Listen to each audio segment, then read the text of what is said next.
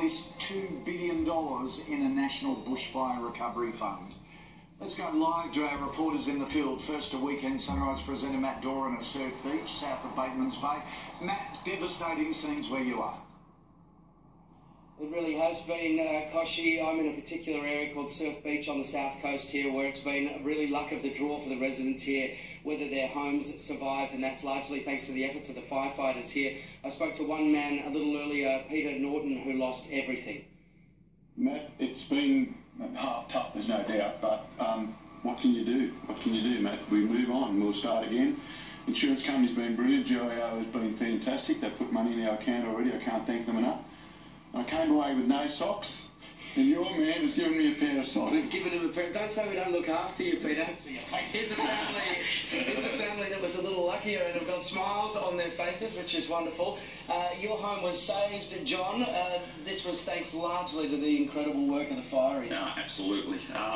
We have to thank the fireys in general as a whole, but particularly the Ingleside group from the Northern Beaches. I believe they were here. And had it not been for them, the whole lot would have gone, absolutely, for sure. They're pretty brave, aren't they, Mel? This car you might be able to see behind me has been used in the Variety Bash for how many years? It's done 27 consecutive bashes. It's done its last bash, by the looks of that. I don't think I can fix that one. Right. But everybody in the Variety family would remember it as 450. Come for a wander with me, guys, if you would. We're going to sort of meander up here towards the house to show just how close the fire came to your property.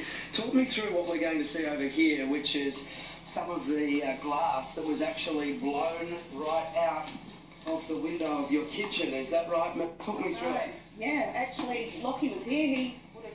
What happened, Lockie? So, pretty much the fire just came over the hill and just ripped its way through. And the fire just got here just as the door over here blew. You might be able to see, if you just creep around there, showing my cameraman, you can see all the glass that has been blown out there, which is just incredible. And I want you to tell me, John, tell me about the note that was left on your fridge by the firefighters, as if they didn't have enough on their minds, they had the presence of mind to say what? Well, we had a bit of a chuckle. There was a note on the fridge that said something to the effect of, sorry about the holes in the ceiling, the door was gone.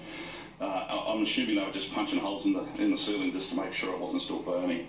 So we had a bit of a chuckle at that. Okay, aren't they great? They're just an incredible thing. They've got the presence of mind to worry about the damage in your roof. Yeah, it's amazing that they could take the time, just 5 seconds, to write a little note for us.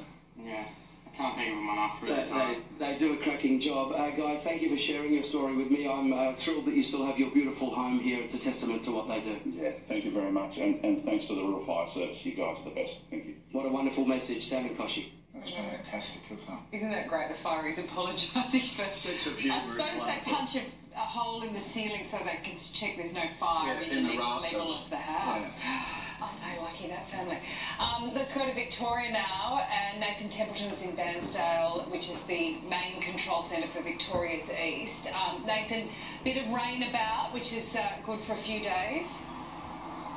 Yeah, that's right. The wet, cool conditions have just eased the threat momentarily, and that's allowed everyone to try to get in closer to the fire ground, and that's where these guys come in. I wanted to show you a pretty inspiring sight along Main Street, Bairnsdale. These are Army Bushmasters, 6 of them lined up. They are sitting there ready and waiting for firefighters to jump in, so they'll transport them to some difficult-to-access areas. You can also see a fuel truck driving through. There's also been a procession of hay coming in as well, so everyone chipping in. And really, this is what the next 48 hours is all about. These guys are going to get in there, drop off supplies, assess the territory and see where is safe to go. A bit of a lull in the fire threat and some more friendly weather conditions. Authorities really want to make some progress before things heat up again later in the week on Thursday and Friday. So this is what they're going to be doing for the next couple of days. Importantly, we've also had some revised figures from the State Control Centre. We now have no one listed as missing in Victoria and no fires burning at emergency level. That is fabulous news. All right, team, thank you for that. Appreciate it. All right, billionaire James Packer has become the latest big name to dig deep in support of bushfire relief. Through his Crown Resorts company, Packer has donated $5 million for volunteer firefighters and charities providing support to victims. Shane Warne is also auctioning his baggy green with the current bid at just over $315,000. Isn't that fantastic? While comedian Celeste Barber's fundraiser has now topped more than $35 million. Let's get the rest of the day's news. Here's Angie. Thank you, Sam.